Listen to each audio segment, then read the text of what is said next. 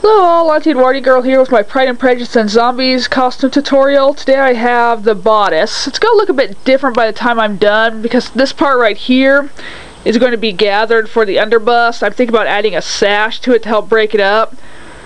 But around here I put this square-like neckline. Now there's a whole bunch of different kinds of necklines from the Regency era. I've seen the really high necklines that could be considered jewel necklines. I've seen very deep V necklines, scoop necklines, and some of those necklines were pretty darn low.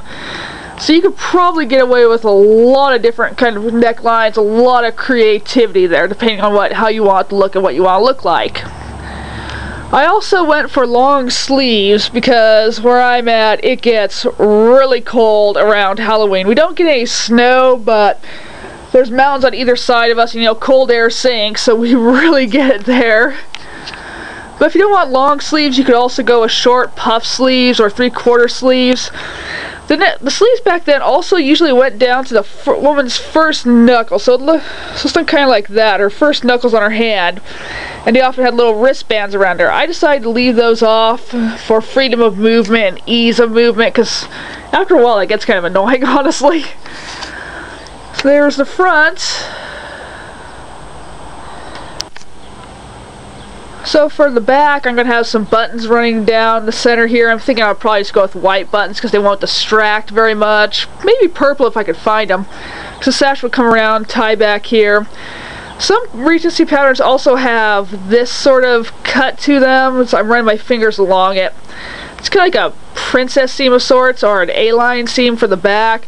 Not all patterns have this. I've seen patterns without it work just as well, so if you can't find one like this, or you find a pattern that doesn't have it, no one's really going to point their fingers and accuse you. If they do, well, tell them you're just going to go and feed them first to the zombies.